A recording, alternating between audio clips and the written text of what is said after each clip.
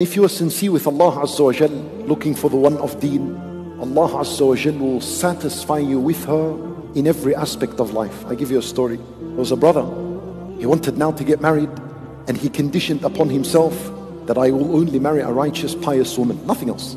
So he began to make intense dua in Hajj, in Arafah, in Muzdalifah, in his prayer. Wherever he is, he's making dua. He said later on, Allah Azza wa Jal gifted me with a righteous wife.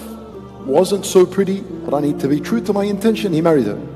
He said, and the days go by, and one night we were sleeping.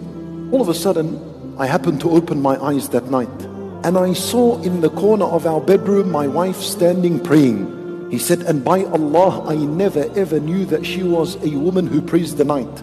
She would come out quietly from her bed, make wudu, stand, pray, finish, go back into bed.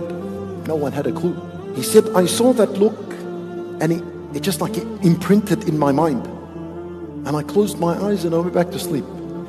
He goes, afterwards, every single time I would be out in society and I saw a pretty woman, the image of my wife praying would flash in front of my mind and my eyes, and I would be disgusted with anything I saw. Allah Azza wa Jal satisfied him because he had a right intention. He married the righteous, pious woman, and it filled his life.